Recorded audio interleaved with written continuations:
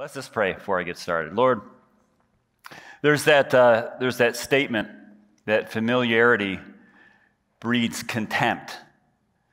And I think that we can become so familiar with something, we can become so familiar with a thing or even a relationship that we almost disrespect it or dishonor it. And I think sometimes when we study through Scripture, especially Scripture that we know well or stories that we know well, we just kind of breeze through it because we think that we have it all down. So what I'm praying, Holy Spirit, that you do this morning as we study through the Sermon on the Mount, actually for the next few weeks, that you would pour down something anew to us, that you would give us a fresh revelation of who you are and who we are, who you are in us. And I believe that's what you want to teach us through these Beatitudes, that it's such a revolutionary teaching, the whole Sermon on the Mount, but specifically these 8 Beatitudes that I'm probably not going to get through this morning, but they're so antithetical. They're just, they turn our world upside down, because when we read them and we read that we're supposed to be blessed by them, and then we read how we're going to be blessed, it doesn't feel like blessing.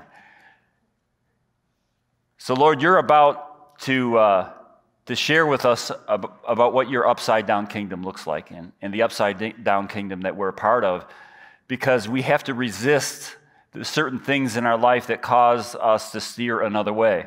We have to fight against our flesh. We have to fight against our emotion, and we know that there's a strength within us because, Holy Spirit, you are within us to help us live out these attributes. And really, it's a state of being that you just want us to live out. And through these things, your kingdom will manifest. We pray about your kingdom coming. Well, this is about your kingdom coming. Your kingdom comes from within us. So help us to be about that in Jesus' name. Amen. So the irony of this series of messages is that we've called it practical. And if you've ever read through the Beatitudes, it doesn't feel real practical. Matter of fact, it feels like we cannot do those things, and it doesn't. Those things don't make sense. And I don't care how long you've been walking with the Lord, the Beatitudes are a challenge.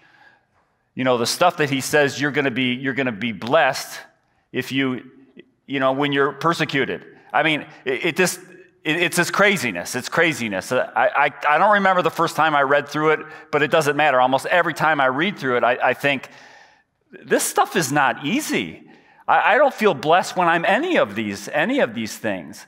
But we know as believers, the longer that we're walking with the Lord, that there's something within us when we become these things because Christ is in us through the power of the Holy Spirit. Then we actually do feel blessed. I think the problem is we use this word blessing so often.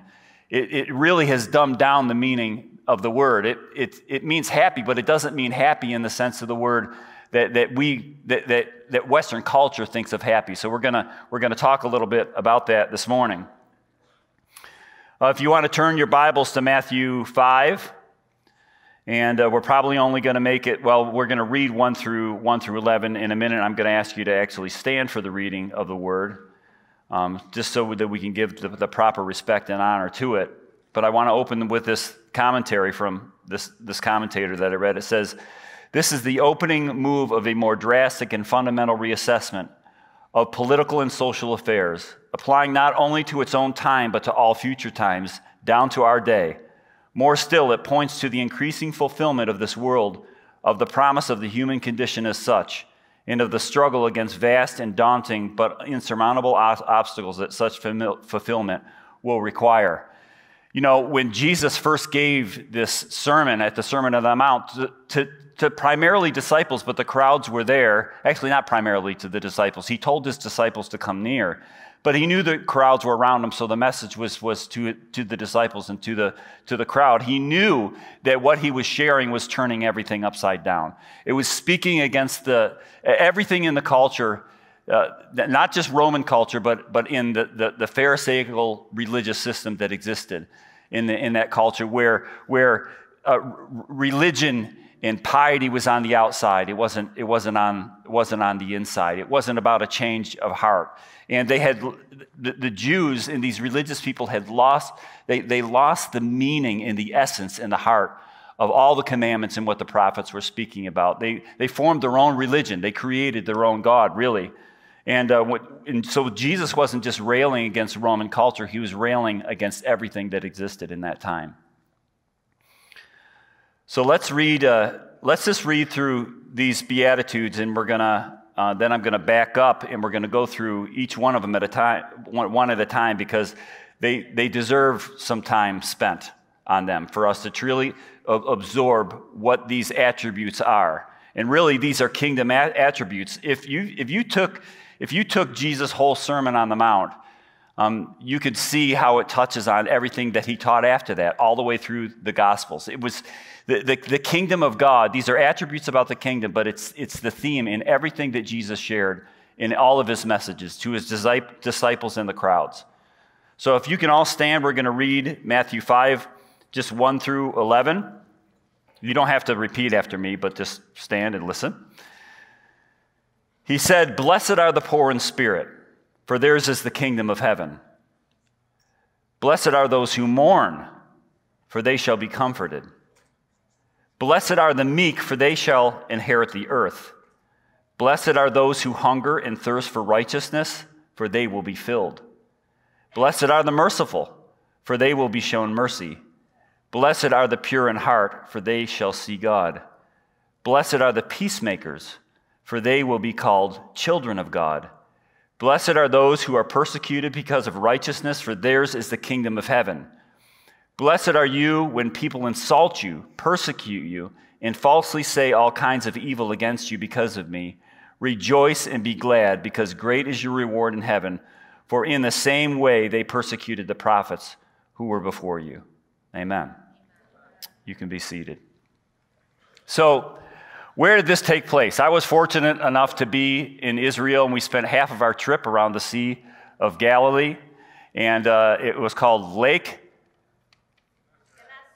Gennesaret. I want to say Gennesaret, because that's how I pronounced it in the past. It's actually called Tiberias too, isn't it? Called the Lake Tiberias. So we've known it as the Sea of Galilee, but when you go there, you're thinking, this doesn't look like a sea. It looks like about the size of Irondequoit Bay. It's probably a little bit bigger, quite a bit bigger. But it's a lake, and you can see all sides from wherever you're standing on the shore. So this is where Jesus actually taught the Sermon on the Mount. We actually stood where they believe the sermon was taught. We actually took a boat ride across the Sea of Galilee, and we had St. Peter's fish, which is, I think, tilapia, isn't it? Yeah, tilapia. They call it St. Peter's fish. But it was a wonderful experience. But we actually got to stand where this sermon was preached.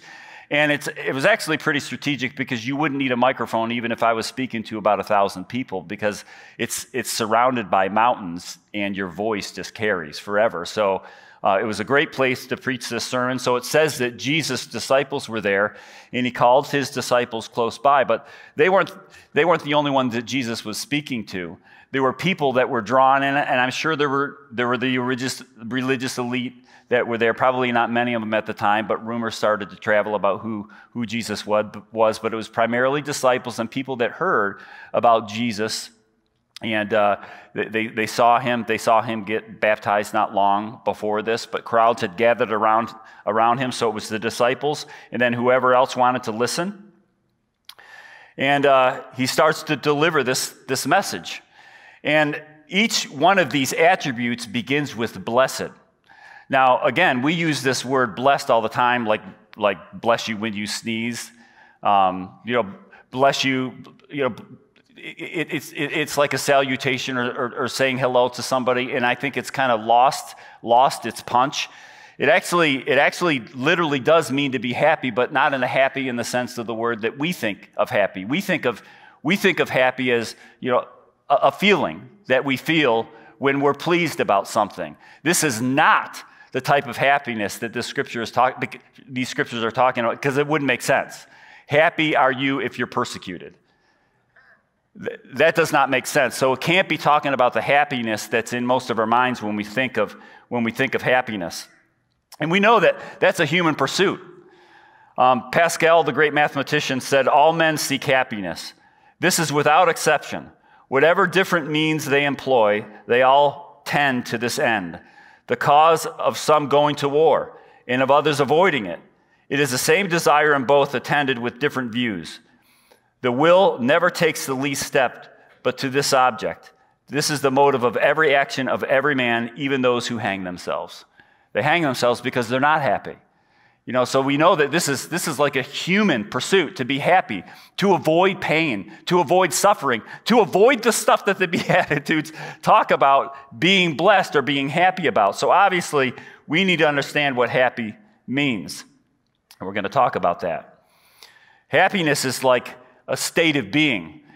I don't think the type of happiness that this is talking about, you can't be this unless Jesus is in you. The Holy Spirit's got to be in you. Because this type of happiness is more like joy. It's an inner peace that you have, no matter what's going on around you, no matter the trial. And we all experience stuff. Trials, tribulation, pain, suffering, sickness, death, grief, all those things that the Beatitudes talk about. But it's saying that in all of that, you can have a sort of supernatural happiness, a supernatural joy that lifts you out of that. Now, many people never find that because they never find Jesus, and they succumb to terrible things, depression, suicide. There's a joy that you can have in the Lord, and we know this, who are sons and daughters of the Most High God. We know of that joy. We know where to find that joy, and where is it? It's in Jesus, and where's Jesus? Jesus is in you. That's why the relationship is so important. That joy is there already in you. And what these Beatitudes are trying to explain is that they're not necessarily things that you pursue. It's letting you know that these things are already in you. You need to just be these things. And the closer that you develop a relationship with Christ, the more revelation that you get of who he can be in you, you will see yourself blessed when you go through things like this. Really, they're like covenant blessings in my mind. There were certain blessings that were pronounced over the people of Israel, over the Jewish people. Some were contingent on their behavior, some was not. God just had a covenant with them and he said, this is a lasting covenant, and it doesn't matter if you blow it or not, I'm going to keep it. There were other covenants that they said, if you blow it, then this is what the punishment is going to be. So here's your warning. So walk in my ways. And if you don't, this is what it's going to look like. This really this is like Jesus pronouncing a covenant blessing over his people if we would learn to live this way and access what's already in us. So let's just take a look at these blessed statements individually. The first one is, blessed are the poor in spirit, for theirs is the kingdom of heaven. Whenever I don't understand a word or a phrase in Scripture, I go deeper into Scripture. I try to find other passages that talk about that specific word. I think it's important to do that specifically through the Beatitudes because you get a really good idea of what the actual Beatitude means by doing that. So I did that for you so you don't have to do it, but you can do it on your own and probably find more scriptures. Proverbs 16:19 says, it is better to be of lowly spirit with the poor than to divide the spoil with the proud. Isaiah 66:2 says, I will look to this type of man, even to him who is poor and of a contrite spirit, and who trembles at my word. So the first passage in Proverbs speaks of physical poverty, but it's not just speaking of just physical poverty. Obviously, if we take that passage in Isaiah 66, it's talking about somebody who has a contrite spirit. So someone who is poor in spirit, think about the people that surrounded Jesus. Who was drawn to Jesus? I mean, yeah, the religious elite, because they wanted to catch him. They wanted to catch him, messing things up. They wanted to catch him in a lie or in deceit. They couldn't find that in him, so they would make false accusations about him. But generally, who were the people that were attracted to Jesus? Street people, the sick, the needy, the physically poor, but the spiritually poor. People who were not accepted into into that religious system. They couldn't even go into certain parts of the temple, even if they decided that they wanted to be a part of the Jewish tribe. There was an outside court, like the Gentile court. Here we have a rabbi. Here we have this Jesus guy talking about this kingdom, and now he's opening up this kingdom to everyone. So the people that were outsiders, that were shunned, and that was his disciples. I mean, they were people that most of them anyways, they were people that were shunned. They were on the outside, and Jesus was drawing them in. They were poor of spirit because they knew of their sin, of their frailty, of their imperfection. The Pharisees didn't. The religious people didn't. They thought that they arrived. They looked good on the outside, but they were corrupt on the inside, and most of them didn't even know it. So the poor in spirit were people who are well aware of their own human frailty and knew they needed something to fix them. So he was saying, blessed are the poor in spirit, for yours is the kingdom of heaven. Not the religious elite, the people that think that they've arrived, but you, the kingdom of heaven, is for you because you know your state. You know that you're desperate without me. That's what that passage means. You're like a beggar in the street. It's really an absence of pride and self-righteousness. The Pharisees were self-righteous. They were full of it. They were full of pride. They puffed themselves up and they bragged about themselves. You know, to be poor in spirit is someone who's aware of their own frailty, who's not self-righteous, who's not self-sufficient and self-reliant. It's someone who knows that they need Jesus. And look around you. I don't care how long you've been walking with the Lord. As you look around, we all desperately need Jesus. And we're only where we are because Jesus got us here. Amen? And as we continue to go through these things, I think that you need to have that picture in your mind. You need to have that picture of Jesus because Jesus really is the definition of all these things. Jesus was poor in spirit. Think about this. The Son of God coming down as a baby, not an adult human being, but a baby to be taken care of these frail, imperfect human beings.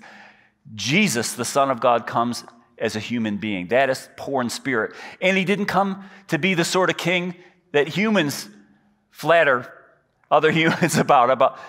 He was the suffering servant. He came to serve humanity, not to dictate to them and rule them, not in the human sense of the word.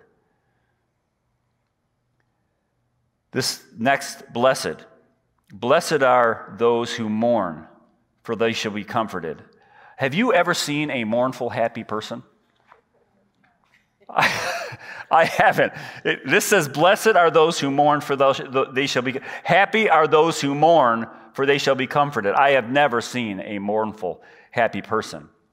There's nothing happy about that gut-wrenching feeling that you have when you're mourning over something, mourning over some loss. It doesn't have to necessarily be the loss of a human being. It could be a loss of a job, of a position, of half your investments in the stock market. That can produce mourning, but it doesn't produce happiness.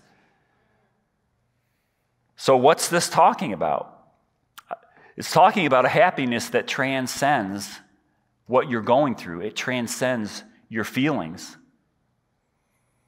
We don't mourn as those who have no hope, is what it says in Scripture. We mourn, but we don't mourn with those who have hope. So while we're going through that mourning phase, while we're experiencing mourning, we're experiencing sadness, we're experiencing loss, we're never brought to such a low place that it brings deep depression and we lose hope. We don't mourn with those that don't have hope because we have hope. We have an eternal hope, but we have a hope in the presence that is available to us now, that can lift us out of that deep mourning. Luke 7:36 through 40 talks about the woman who was in mourning, who wept at Jesus' feet, and she was comforted by Jesus. Luke 19 talks about how Jesus was weeping over the future destruction of the temple. Jesus experienced legitimate mourning and sadness over people's sin, yet Jesus said, be happy are those who mourn, because they will be comforted by the Holy Spirit that's within them. I mean, if you don't understand what that type of mourning is, then you won't be comforted and you can't be happy. This type of mourning is the same mourning that everybody else feels, but it doesn't do the same thing to us that it does the rest of the world. It also keeps your heart soft and sensitive to the Holy Spirit. This next beatitude is, blessed are the meek, for they shall inherit the earth. What do you think of when you hear that word meek? What's that? Humble. You ever heard that expression, meek as a mouse? You've never heard that expression? I'm the only one that's heard that expression. Well, meekness in Scripture is not this idea of meekness that people have in the world. People think of people who are meek as people who are cowards, who don't speak their mind, who hide. Maybe they're afraid. This is not the sort of meek that the Lord is talking about, and those types of meek people won't inherit the earth anyhow. Meek does not mean weak. The biblical definition of meekness is actually contained strength. I mean, if you picture Jesus, Jesus could have called down the fires from heaven to consume anybody he wanted them to consume, but he didn't. Jesus is that perfect picture of meekness. He had that power within him, but the power was contained because he only did what the Father told him to do. He's that perfect picture of weakness. Matthew 11:29 says, he invited his followers with these words, take my yoke upon you and learn from me, for I am meek and lowly in heart, and you will find rest for your souls. What's this whole idea of inheriting the earth? It certainly wasn't talking about inheriting Israel.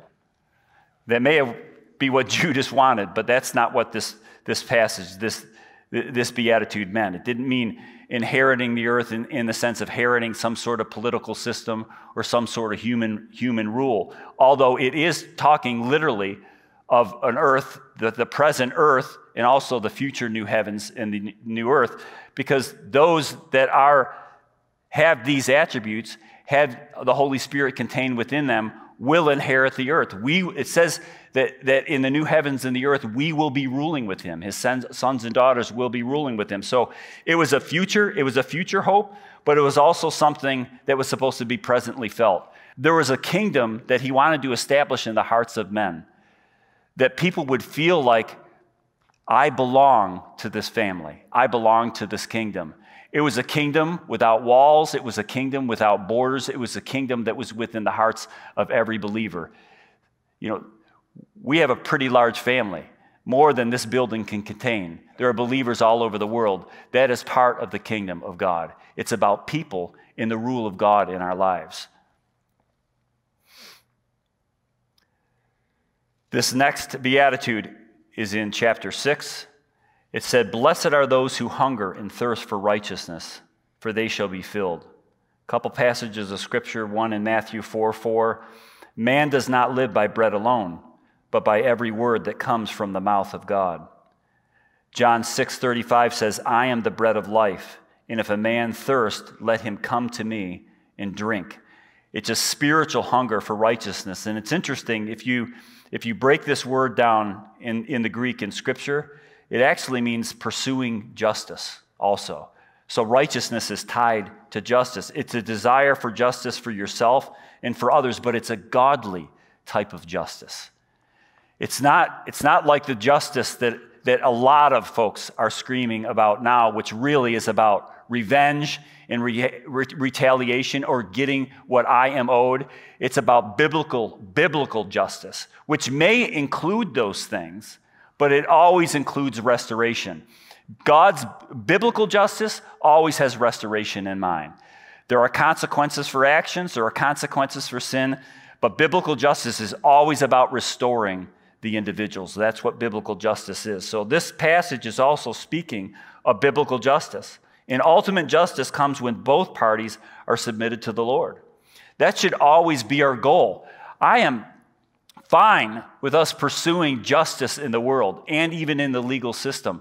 But our mind, a believer's mind, always has to be the idea, we are about restoring the individual, even the perpetrator, the victim and the perpetrator. That is biblical justice. Verse 7, blessed are the merciful, for they shall be shown mercy.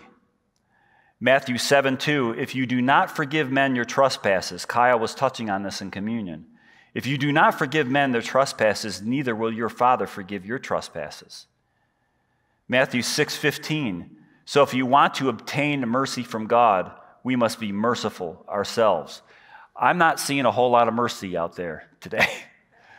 I see a lot of pointing fingers and pointing fingers at things that people do wrong or don't do wrong but are blamed for doing wrong. I don't see mercy out there in culture. And the church has to be about mercy. The church has to be about forgiveness. The focus in this beatitude is on the heart and the motivation behind a thing. And this was certainly not the focus of the religious elite. It's really about really experiencing God. If you know that you are forgiven and you are well aware that you need to be forgiven, then you have no trouble forgiving, even people that don't deserve your forgiveness. It's always our job to forgive. It's God's job to restore. It's our job to forgive, even when that person doesn't want your forgiveness. Biblical forgiveness is releasing that person and you have to have this in your mind. I forgive you, even though you don't recognize it or realize it, but I forgive you. I release you, and you let God deal with them. Otherwise, you're held hostage with them. Amen? Verse 9, blessed are the peacemakers, for they shall be called children of God. Given the division and very destructive us versus them mentality of our modern American culture, the blessing of the true peacemakers is perhaps more important than ever. Leaders have destroyed civility of late and worked to incessantly disseminate hate, division, and even promote violence on many levels. It is time for Christianity to rise above the hate and the anger and breathe the spirit of peace. There is a difference between being a peacemaker and a peacekeeper. What does this passage say? Blessed are the peacemakers. What's the difference between a peacemaker and a peacekeeper? What's that? Initiating, exactly. But also, being someone who's a peacemaker will make peace at any cost. Even if something needs to be rectified, something resolved, they won't confront it because they just want everybody to be happy.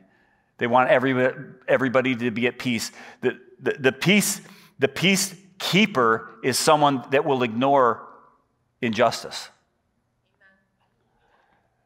The peacemaker won't ignore justice, but will also bring in that restoration piece.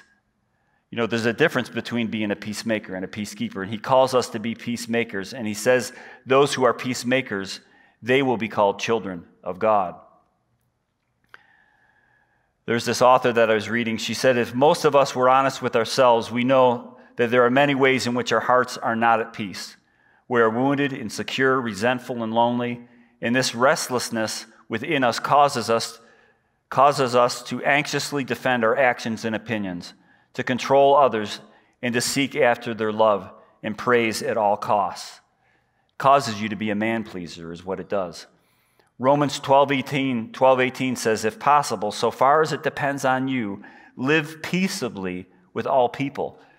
If you don't have to create friction by your comment, by your defending yourself, this scripture says, then don't. Be a peacemaker. I mean, look at all the accusations that were thrown at Jesus, and he never really defended himself. And he had a right to. He was the only human being that ever had been sinless. All his accusations that were against him were false accusations. He had every right to defend himself, but he never defended himself. He allowed God to defend him. Blessed are the peacemakers, for they shall be called children of God. And then the last, blessed is in verse 10, blessed are those who are persecuted. Happy are those that are persecuted because of righteousness, for theirs is the kingdom of heaven. Blessed are you when people insult you, persecute you, and falsely say all kinds of evil against you because of me. Rejoice and be glad, because great is your reward in heaven, for in the same way they persecuted the prophets who were before you. By the second century, it was a capital offense to be a Christian. Tertullian, around the year 200, writes this: "You put Christians on crosses and stakes. We are cast to the wild beasts. We are burned in flames. We are condemned to the mines. We are banished to the islands. They torture, put to death, and banish the worshipers of the Most High God, that is the righteous. Yet those who hate us so vehemently are unable to give a reason for their hatred. Blessed are those who are persecuted. Happy are those that are persecuted." You should expect persecution. You should expect that offenses are going to come your way. You should not be surprised by it, because when you're not surprised by it, you're prepared to respond the way that you should respond. I mean, many of you have read through the Fox's Book of Martyrs of all those who would never deny Jesus, never denied their faith in the midst of persecution, and not just persecution, but death and martyrdom. That sort of supernatural ability, I know what you're thinking, I could never do those things. I could, what's the big deal? I'll just say that I don't believe in Jesus and I can save my life. But if you have respect and honor for the person that you serve, the God that you serve, you would never say that you deny him. You would never say that you didn't believe in him. And you have the ability to have that sort of courage. That is within you. And that is what that happiness and that joy brings. You're so joyful, you're so full of the Lord, no matter what the outward experience, God can sustain you. The Holy Spirit can sustain you. The kingdom of heaven is their reward. It's the domain of the Lord, the realm of which his will is obeyed. The kingdom is on earth and in heaven. It is past, present, and future, and it is within you. It was within Jesus. Jesus is within us, so the kingdom is within us and wherever we go. The Beatitudes express the idea that peace comes from peacemakers who are characterized by their poverty of spirit, their ability to mourn for the world, their lack of attachments or clinging to personal rights, their hunger for the healing of the world, their extreme mercy extended even towards their worst enemies, and the purity of heart. Peacemakers, according to Christ, are the instruments who bring peace to the world because they exemplify these characteristics. Change comes from the inside and moves towards the external. Peacemakers are persecuted because they present a challenge to authority which compels from the outside but cannot penetrate the interior. That is the difference between a believer. We are changed from the inside out. And we have to believe that that is the best way to change a person, from the inside out. I've tried this, to clean people up on the outside. You just need to stop saying that. You discontinue this behavior, or stop wearing that, or stop watching that. And generally, it fails. If you could just pray that Jesus begins to transform their hearts and their minds from the inside, that's the best way to transform a person. The best thing you could do to people is pray for them, not preach to them. By being an example to them, not preaching to them, not telling them what to do, not manipulating, not making them feel guilty for their sin, but by being an example and praying for them, that Jesus would give them a revelation of who he is in them. And then I'm just going to conclude with these two passages in 13 and 14. It says, "You are the salt of the earth.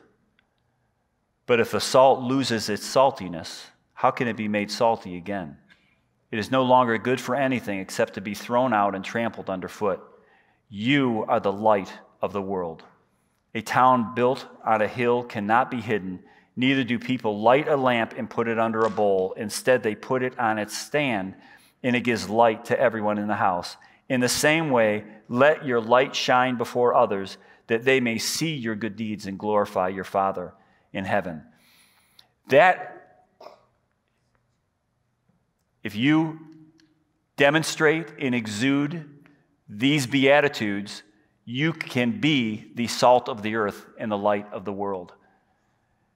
These attributes lived out don't just bring transformation in you, they will bring transformation in your environment, the people around you, in your workplace, at school. God wants to reveal these attributes in you. They are already in you. They're not things that you have to run after and pursue.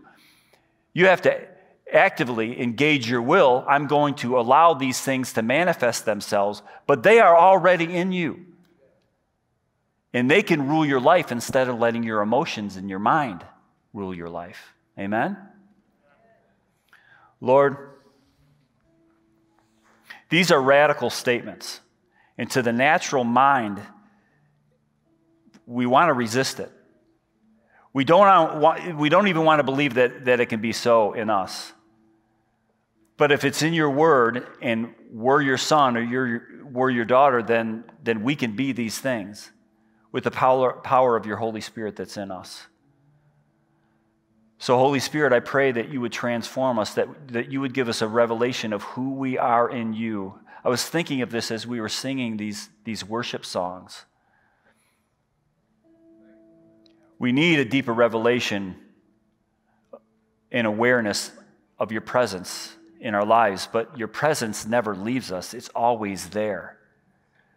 But it's a recognition and a realization that you are there, and that there's a great power available that's within us to be all that you said that we can be. Everything that leads to life and godliness has already been provided for us on the cross and being filled with your Spirit. So, Lord, I pray that we as a people would be submitted to that work that you want to do within us, so that we can display these attributes that can be confusing to the world because they're expecting retaliation. They're expecting what they would give.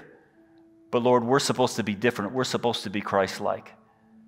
And Lord, I just pray that we would have the courage and the resolve to be like you, to act like you, and to talk like you. In Jesus' name, amen.